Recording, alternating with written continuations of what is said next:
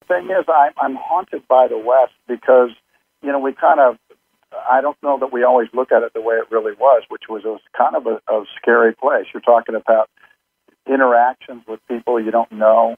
There's no law. There's guns. There's all kinds of people that found themselves out in the West after the Civil War. Sociopaths. I mean, if we believe that people come home victimized by war, imagine the country being torn apart. And people get out in the West and there's nothing seemingly around. And if you're ruthless enough, if you're mean enough, if you're resourceful enough, you can actually take whatever you want. And that was happening out here. Too often Westerns are kind of dumbed down, where they're just black hat and white hat. But when you really orchestrate a good one, when you're sitting in the dark watching it, you wonder if you would have made it. Download it wherever you get your podcasts.